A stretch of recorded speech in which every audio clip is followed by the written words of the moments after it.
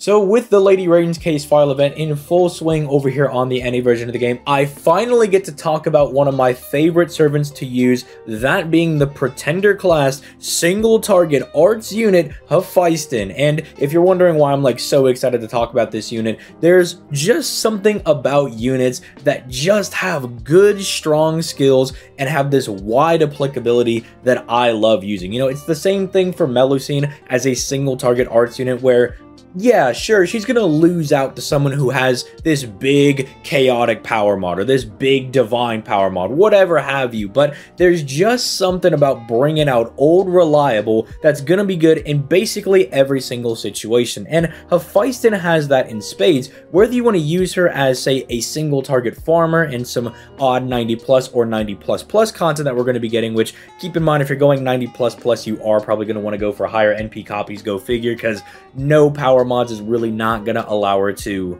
keep up with the other single targets that do have power mods, but again, just kind of a forewarning. But even if you want to use her as, say, a boss killing unit, or if you want to bring her to stuff like the tower events or the Grail front, stuff along those lines, she's just good in a lot of those different scenarios, as she just has a very solid kit. And obviously, she's missing some things that I would have, liked they would have given her. Stuff like real survivability and stuff along those lines. But again, she's an arts unit, so the things that she's lacking are things that Castoria provides for her. I mean, even say her NP gain buff, it's good, but it only lasts one turn, but Castoria will give her all the NP gain and the arts buff she could ever want on her second and third skill. So this is going to be like half a review and half of an evaluation, because I do have a lot of experience in using Hephaestion. I use her pretty frequently, and I am really having to resist over here on the NA version of the game to go in and summon for her, because we are going to get a 4-star ticket. I'm probably just going to pick her up with that.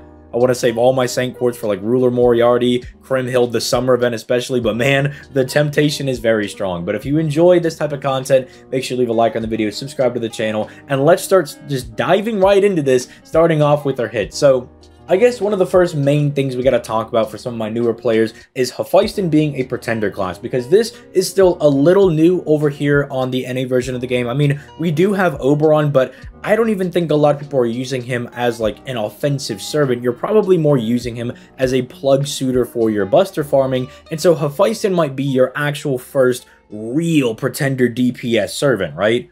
And so Pretenders are inverse alter egos. So alter egos, are bad against the knight classes, but good against the cavalry classes. So that's bad against saber, archers, lancers, but good against riders, assassins, and casters. And obviously everybody can beat up berserkers. And so she is going to be the opposite of that, but that's also not entirely true, because she has a specific skill to kind of shore up one of those weaknesses. But just kind of make sure you're keeping that in mind, that she is going to be good against what your alter egos are not. She's inverse class advantage. She's good against the knight classes. But then, as an arch DPS, they just gave her a very solid and balanced kit. Nothing here really screams a broken, you must summon this servant, it's just good hits that aren't particularly broken, but they're not bad. 0.59% NP gain is not going to be all that great, but it's also not all that bad with 3-hit arts cards, especially considering some of her passives that I want to show, where, she has a solid enough 12% crit damage buff. Again, nothing too crazy, but, it'll help her crits get a little bit more bite. What I do find to be actually notable about her is that passive 12% arts buff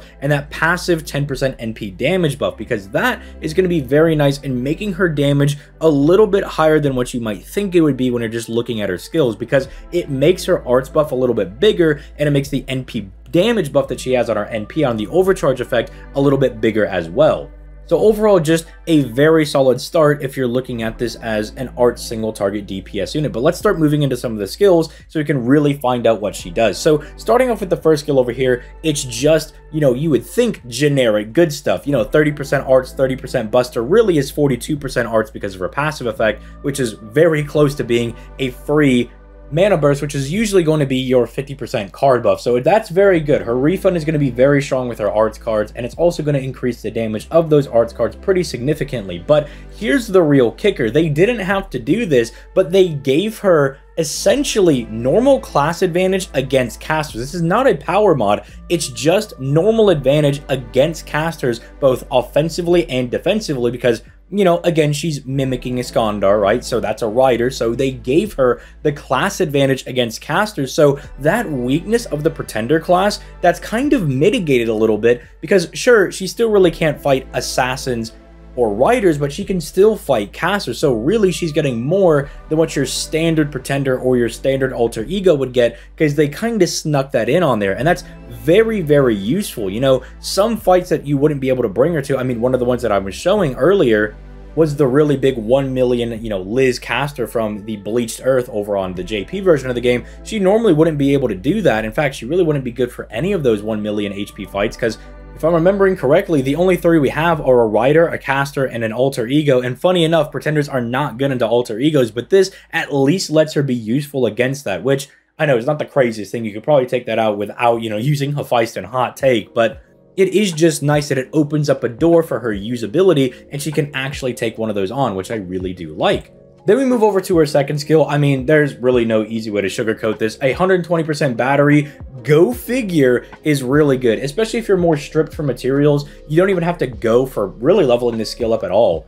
If you have a solid, you know, 50% starting charge CE and you're really strapped for materials, you can't really afford to give her the dust or the shells or the eggs because she does need 12 eggs. So I guess if you're really hurting for that, you don't have to go all the way on it. And it's still going to, at bare minimum, be a 60% battery that goes all the way up to 120, which can be very, very useful. It does also allow her to kind of get into overcharge levels, which is good as her overcharge on her NP is NP damage. So if you can get her to starting at 80%, fire that. She gets 10% extra NP damage just from the overcharge alone. That can be useful in some scenarios if you're planning for it.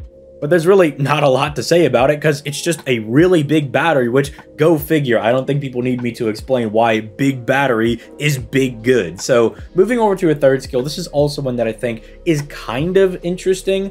The taunt is very nice because it can get the pressure off of, say, your Castorias, your Tamamos, even your Lady Avalons, as you'll see me use later on in the video when I bring her to go fight Kiara.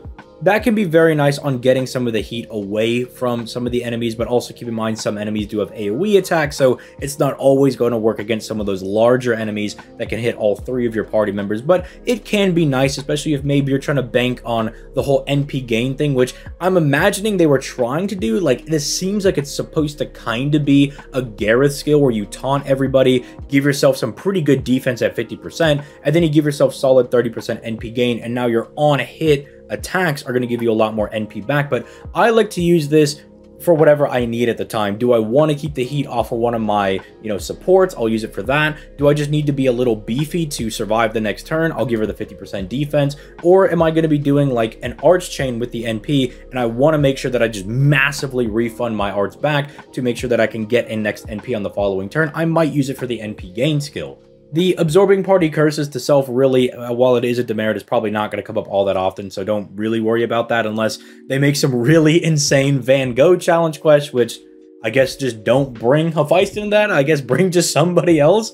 But all in all of these skills are very good. You can see why I call her a generically good servant. And I guess let's just skip to the NP because this will make even more sense when we get over there. Her NP doesn't do anything super nifty. It just gives, you know, 10% NP that procs first. That's nice. It's multiplicative with your other buffs. And then it lowers the buster and arts of the enemy by 10% for 3 turns to kind of give you that little bit of extra damage on subsequent NPs. But this is what I mean by a generically good servant. She doesn't do anything better than anybody else. She's just really good in a lot of ways. In some ways, you could kind of view her as a 4-star new and improved version of someone like Medea, and the fact that they can kind of spam their NP. They have really large batteries. It's just Hephaestion is more up to date, so she actually can do real damage.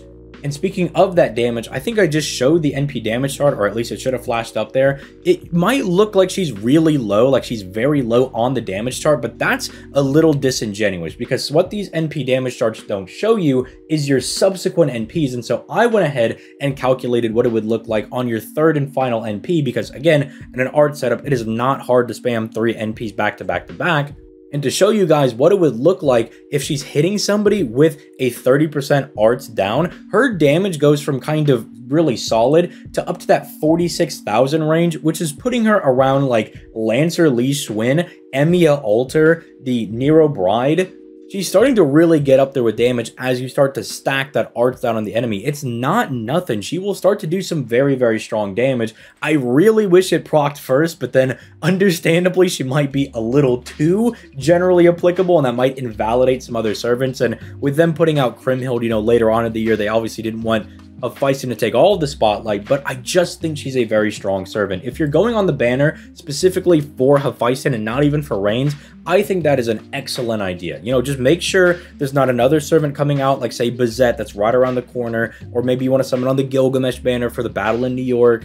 You know, just kind of make sure that there's not another banner that you're really wanting to summon on. But if you really want to go for Hephaestion and you don't want to wait for the 4-star ticket, and maybe you do want like NP 2, 3, 4, 5, you know you're going to max this servant out and use them a lot, that's not a bad option. I mean, I used NP1 Hephaestion for the longest time over on JP, and when I finally got the second copy, I did notice a really big difference, but not enough that I wasn't using Hephaestion originally. Like, I would still break her out and use her whenever I could, and she's just so good in all the different game modes. Like, yeah, sometimes her not having a power mod can have her lose out to people that do have power mods. I mean, the aforementioned Nero Bride has a Sky Attribute power mod if you want to use her as a DPS, so yeah, she will beat you out if you're going to use her in that scenario where you have Sky Attribute, but it is just nice sometimes to have a guy that has a big battery, good buffs that are 3-turn, and then a little bit of utility on that 3rd skill, and then it has ramping up damage depending on how many times you fire the NP. She's just a very, very strong servant that I enjoy using. And it's also a great time to try to get her because she's on rate up with Reigns, so even if you don't get Hephaestion and you end up walking away with Reigns, like that's not even an L either. You're getting basically waiver number 2, and then Hephaestion is on rate up. It's a very, very good banner to go for. And so I can completely understand if you want to go summon for it because Hephaestion has a solid A rating for me. I don't think I can give her much higher than that because, again, she is missing those small bells and whistles that really push a lot of the A to A+, to those S tier servants, you know, those power mods, maybe that survivability for themselves, extra team support that maybe she could be having. You know, those are what kind of those S tier guys are having, but she's lacking a little bit of that, but still not bad. I mean, an A is an A. You ever been mad when you got an A on a test? Bro, as a C's get degrees type of guy, you know, I'm perfectly happy getting an A on my exam. So I think Hephaestion getting an A is very, very strong for her. But let me know your thoughts in the comments down below. I'd like to know where you would rate her personally, considering you can kind of just use her wherever. She's just going to be solid in any game mode. But I'll stop rambling. Let me know in the comments down below, and I will catch you guys in the next one. Peace late, guys.